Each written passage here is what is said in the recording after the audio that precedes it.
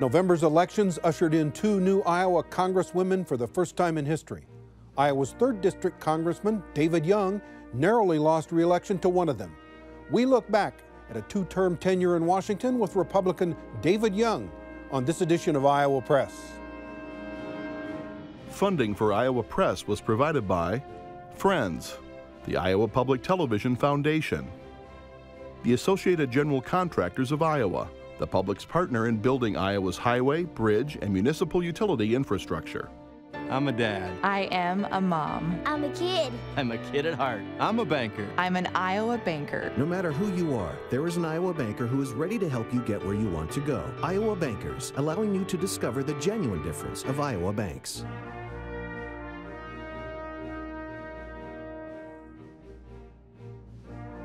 For decades, Iowa Press has brought you politicians and newsmakers from across Iowa and beyond.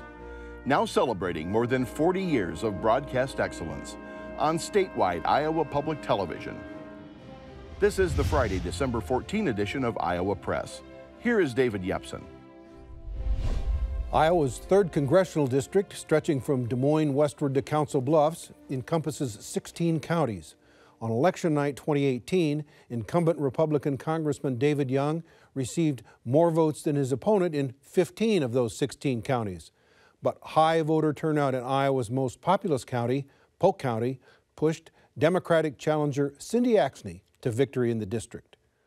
A month later, Congressman Young is winding down a lame duck session as his 2 terms in the U.S. House come to an end. He joins us today at the Iowa Press table. Congressman, thanks for being back with us. It's always a pleasure. Thank you. Good to see you. Yeah. And across the table, Erin Murphy is Des Moines Bureau Chief for Lee Enterprises, and Kay Henderson is News Director for Radio Iowa. Let's start by asking about this lame duck session. Will there be a government shutdown? Well, it's been a pretty active lame duck session already. We just got the Farm Bill done. And so the big issue is, with the current continuing resolution expiring on the 21st, what's going to happen after that? And so both sides, and I speak specifically with what we saw with the president, and then the Minority Leader Schumer and Minority Leader Pelosi things are kind of coming to a blow. And so the first thing I look for is just to find out what is in the appropriations bills that we have coming down the pike and measure that as a whole. But I don't think the first thing you should always look for and talk about is there going to be a shutdown? Vote, not whether you want to shut down the government or not, but vote on the policy that's coming before you. Well, the big issue for the president is enough money to build the wall. Is that something you support? I voted for the Homeland Security Appropriations Bill earlier this year, which had the $5 billion in it for border security. A lot of it giving a green light for whatever amount of wall needs to be built. Whatever works in any given area, that's what you need, whether it's fencing, whether it's new technologies, Coast Guard down by San Diego, what have you. But I think the president and this Congress has to be very, very careful, because if we push too hard, this could go into next year, and the president and those who support strong border security are going to get probably less than what they want. So, Congressman, you were in a very close election here. Your opponent won by roughly 1% or so in a district that you have won in the past by double digits. Was this just a 2-year setback? Should we expect you to run for office again in 2 years? Well, the first thing I want to do is finish out this session strong, make sure then my staff has a place to go and they have jobs. And then I'll kind of do a forensic analysis of the race. All doors are open for me, but I'm not making any decision today. What will you be looking for when you do that forensic audit of the election results here? What will you be looking for to help you decide whether to run again? Well, you compare it to the last election cycle of 2016 and then the one before that. And you just find out where the votes came from, where votes weren't as strong as you wanted them to be, and whether or not a presidential season has that much of an impact or not. I think it tends to. But I don't think this is a real realignment of the district. It was a midterm election, and so you're going against history. But the turnout in Polk County, partly I think because Hubble was on the ticket and he really worked that pretty hard to get that out. But I think there was an effect as well with the midterms and the party of the president not doing so well. That was a big issue. President Trump went to Council Bluffs, had a rally, invited you on stage, and told the crowd, a vote for David Young is a vote for me. Did that help you or hurt you?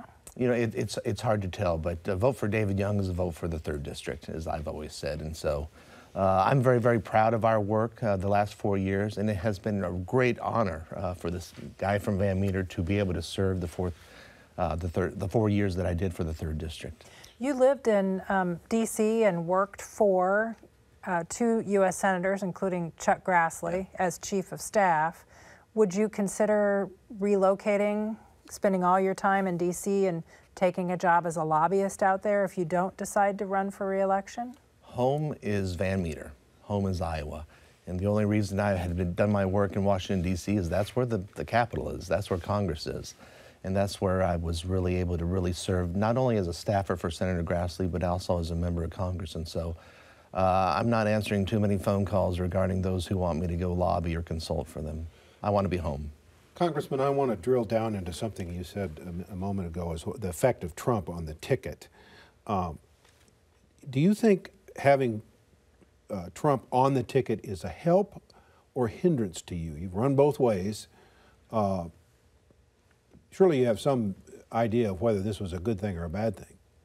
Well, you know, it's interesting because in 2016, the president won the district by about 3.5 points, and I won it by 14 points. And so I don't know if he needed me as much as I needed him, or if it was a wash, but it's really, really hard to tell. The electorate right now is, you know, we're all finicky when it comes to voting, and each cycle it can really change. And this was not a realignment, but a real swing, and I think you saw that a lot as well with independents. Well, so to put a finer point on it, Fox News had a poll out this week, and they show that, you know, maybe 1/3 of Trump's 2020 voters don't want to vote for him. I'm sorry, 2016 voters aren't keen on voting for him again. Yeah, and so maybe what those questions were the people who came out in 2016 for the president really voting for the president, or were they voting against maybe the lesser of two evils, against Hillary Clinton? So. Yeah, right, and they might have been voting for change. There was a big segment, I want to say 10 or 15% of Trump's vote were Obama voters twice before. So if people want change, what do Republicans say to provide them with that message? Well, you have to put out a platform of solutions, and I think we did do that here in the last few years, especially when it came to tax relief, rolling back rules and regulations. We got the Farm Bill done, the opioid crisis, things like that. And so, you know, this is, and I've said this before, I think to you, Kay, politics is the game that moves as you play, and it can be different from one day to another, not just one election season to another. So to that end, Congressman, and you touched on this a little bit, so Democrats right now in Iowa are trying to figure out how they win in rural areas. Do Republicans need to start worrying about how they win in the suburbs? You mentioned Polk County, that went very heavily for Democrats, and usually does, but even more so. And even right next door in Dallas County, which has typically been a Republican stronghold, Republicans still won, but by a lower margin than they have in the past. Are the suburbs an area where Republicans need to refocus and figure out a message, or do they and risk losing those voters in those areas? Well, you don't give up anything, and so you figure out how not just you win in rural areas, but how you win in suburban and urban areas as well. Yeah, Dallas County and the growth around Polk County is seeping into Warren County, you know, Story County, Dallas County, and so, and you know, in more urbanized areas, people tend to start trending towards the Democratic side. You have been back in Washington for several weeks. Is there a period of self-evaluation among your House Republican colleagues who will still be there and sort of prosecuting the House Republican campaign in 2020 to sort of figure out what went wrong in 2018 and what they can reconnoiter for 2020? And Yeah. what advice have you given them? I think some people are still kind of scratching their heads to see what happened, and it's things are different in districts. I mean, you can try to look at this in a macrocosm way, and then there's a microcosm way, district by district. For instance, Southern California, Orange County, which is traditionally a very Republican area. They had some new things on the agenda there called ballot harvesting, which was something that the Democrats really took advantage of. And so people are looking in a microcosmic way, but they have to look at the macrocosm as well. And some are still scratching their heads. Some, I think, are reluctant to admit that maybe the president had a deeper effect than that they thought. Why wouldn't you run? I mean, I realize you want to do an audit and everything, but you lost by such a close margin. Presidential year, turnout will be bigger. You've conceivably learned some lessons here. Isn't it a good job? It's a great honor. It's a great job. I found it fulfilling. I believe that I was effective. I got 3 bills signed into law, many amendments, being on the Appropriations Committee.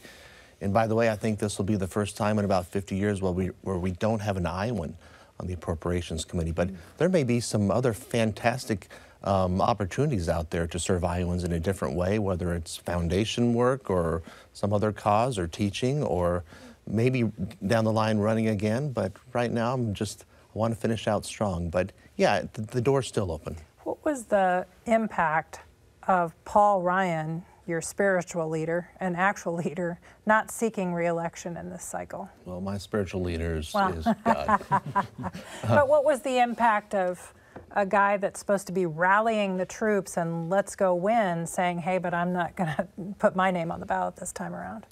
Well, I take him, he had a great career, about 20 years, and he wanted to see his kids grow up, and he was missing that. And I think there are a lot of other colleagues I have as well who decided not to run for that reason, or maybe their tenure expired as a chairman of a committee. I think you're going to see as well some colleagues on the Republican side, especially over the holiday season, evaluating whether they run again. You said you can look at the results at a micro or macro level. Let's look at them at an Iowa level. Iowans voted to support state-level Republicans, kept the Republican trifecta at the Iowa State House, Republican governor, control of both chambers of the legislature.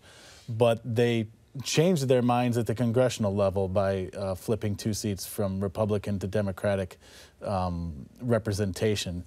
I'm curious if you have any thoughts as to why Iowans voted Republican at the state level, but Democrat at the congressional level for the most part. Good question. Maybe they were forced to really, dive deeper down into the candidates this time because we didn't have that straight party ticketing. That could have been an issue. All politics is local, all politics is personal. And so I think Iowans are pretty discerning and they like a check and balance here. They'll give, Iowans are finicky, I'm finicky, and this is what we do.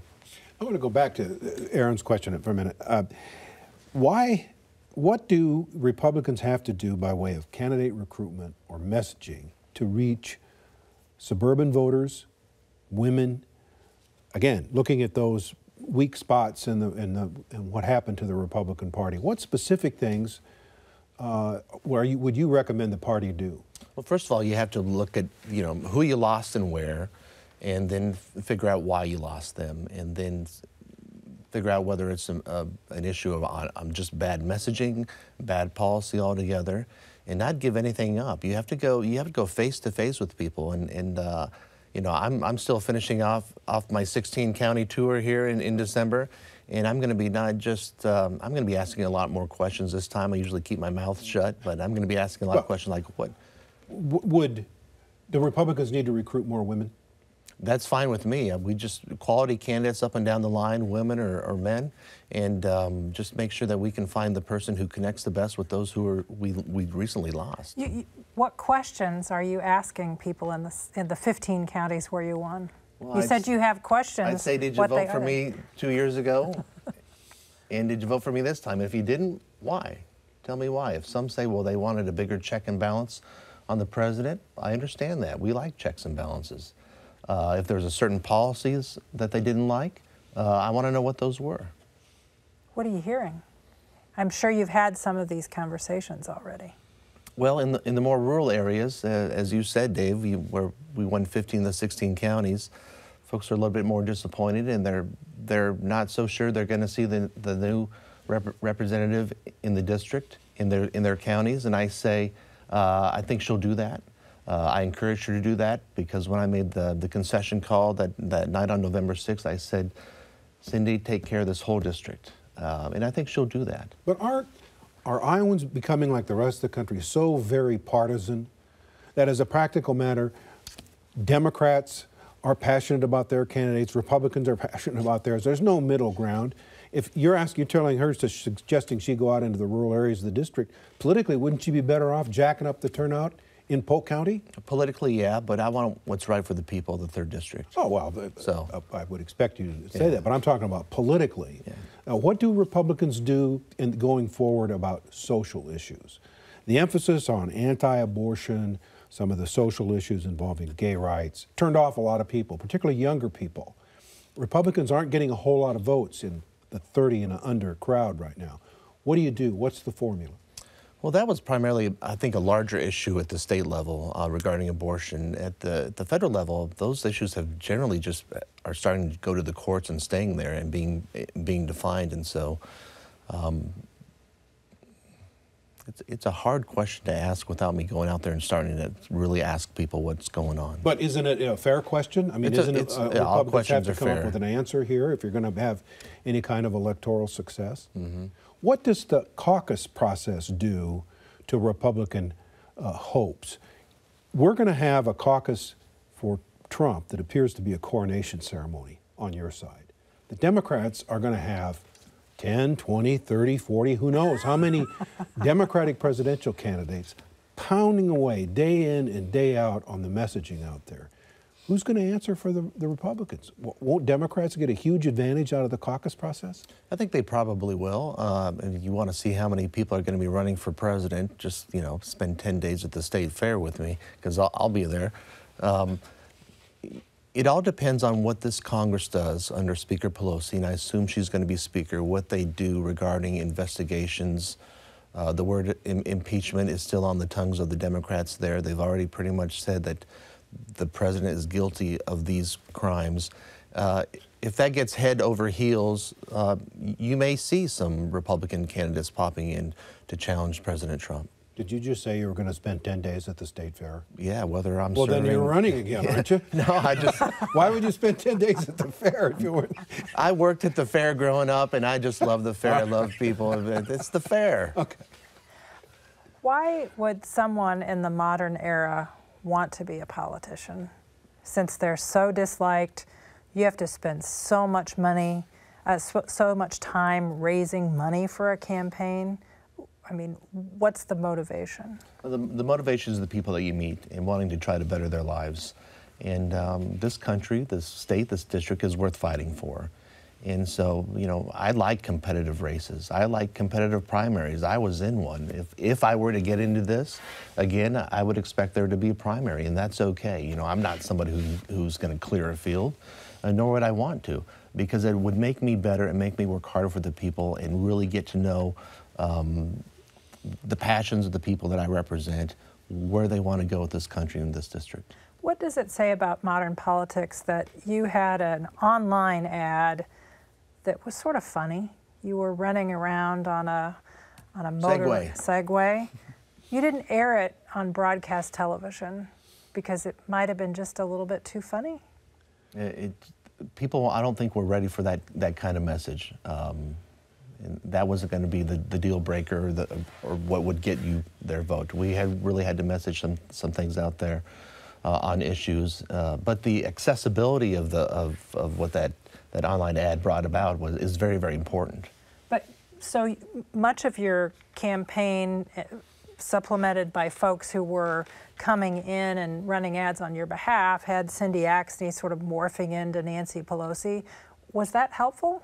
Well, $15 million were spent against me, morphing me into somebody that I'm not. So I don't think they're helpful. I don't like those outside groups coming in and meddling in our elections.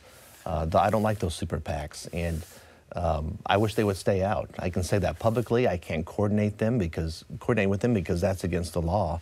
But I'd like candidates to be in charge of their own image, their own message, because these super PACs have taken that away from not only the candidates but the party as well. I'm curious what you think too. You talked about a primary is a good thing. David was asking about the process, the caucus process that's upcoming. Should there be a primary for a sitting Republican president? I think it's not a bad thing. You think it will have one? The president would say differently, probably. Well, have you had... There's some names out there that are surfacing, but I think a lot of them are watching to see what maybe the House does and regarding that impeachment issue. And I think the Democrats in the House could be boxing themselves in on this issue, because I think a lot of them want to ride the investigations and the impeachment issue out to 2020. But if they're talking about the president's been guilty of crimes, then there's going to be a cry to do it sooner rather than later, these investigations and possibly. Well, do you think it's possible Donald Trump will not be on the ballot as the Republican candidate in 2020? Possible, but not probable. And if he's not, it's probably at his own will.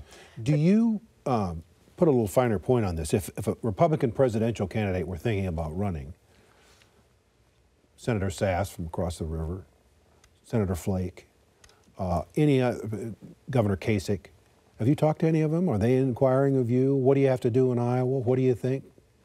I have not. You would be getting those signals, I would think. If I got a lot of those calls 3 years ago.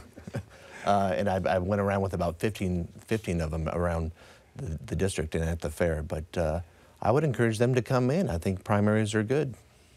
This past week, the Deputy Secretary of Agriculture came into Iowa and said there's a disagreement in the Trump administration. The USDA would like to release the second half of the $12 billion in bailout money, is what it's called, to farmers to sort of buttress them against the impact of the tariffs. And the Office of Management and Budget doesn't want them to do it. Have you been involved in sort of trying to resolve that internal battle in the Trump administration? And what do you say to farmers who are saying, you know, clock's ticking, I got to meet with my banker, I have to figure out what my tax liability is? Farmers need this help right now. And so I would obviously be on the side of the USDA to get this out there, because we need to make sure that we are doing what we can right now for our farmers, because the trade issue is a big issue. Now, I know that finally, President Trump and President Xi finally got together, and I've always been advocating that, because from that conversation, I think that's where we really get the headway. And so 90-day kind of hiatus on tariffs until March, and then China says they're going to get back into our markets and start buying soybeans and other agricultural goods. This is very, very important. The Farm Bill helps. It gets things done and gives certainty to farmers. E15 helps year-round. But trade is really what matters here, and markets are really what matters. Do you think you lost votes because of the trade war? I don't think so. That really wasn't an issue that came about in our polling, or as well, we didn't see that as well from my opponent or any outside group talking about that. Could it be too early for it to be seeing the effects, political effects of this trade war? I'm thinking about during the farm crisis of the 80s, started in the early 80s. Wasn't until '88 that Mike Dukakis carried this state because farmers were dissatisfied. The same thing happened in the Great Depression. Could we be in a period of lag time where the effect of this on the electorate is still to be determined? It could be. I think you have to look at each individual farmer and how they are situated financially. Some of the younger farmers are really having a tough time right now, Dave. And but those who lived through the 80s, through that crisis, you know, prepared maybe for something like this. But by March, I think that's really the telling date, this 90-day cooling off period. Congressman, we have about a minute. The criminal justice reform bill that your colleague and good friend Senator Grassley has been pushing is finally going to get a vote in the Senate. If it makes it to the House, are you planning to support that bill? I think this is something that's long overdue. I think it will be bipartisan. And I think we need to give people second chances, especially those who are nonviolent offenders. Very, very important, and to give them the skills and training that they need to go out and live a productive life and not turn back to crimes again. And so, I like it. I wish the sheriffs were endorsing this. I know the Fraternal Order Police are and other groups, but I think it's a good start. Okay. You were a chief of staff for Chuck Grassley. Would you like to be chief of staff for the president? He's looking for one. I had already given them your resumes and your direct numbers, but I don't want to go back to Washington, D.C. in that capacity. If I were to go back, it would be to serve somebody in elected office, but I've not walked through that door yet. Congressman, we're walking through the door of time, and we're out of it. Thank you very much for being with us today. Stay in touch. I will be in touch. Thank you. Thank you. Thanks for what you do. And thank you for joining us. We'll be back with another edition of Iowa Press next week. We'll gather a unique roundtable of Iowa journalists from the main streets of our state, including Pulitzer Prize winner Art Cullen of the Storm Lake Times, Doug Burns from the Carroll Daily Times Herald, Bob Leonard of KNIA Radio in Knoxville and Pella, and our own Kay Henderson of Radio Iowa. You can catch Iowa Press at 7:30 Friday night on our main IPTV channel, and again Sunday at noon, with another rebroadcast Saturday morning at 8:30 on our .3 World channel. So for all of us here at Iowa Public Television, I'm David Yepsen, and thanks for joining us today.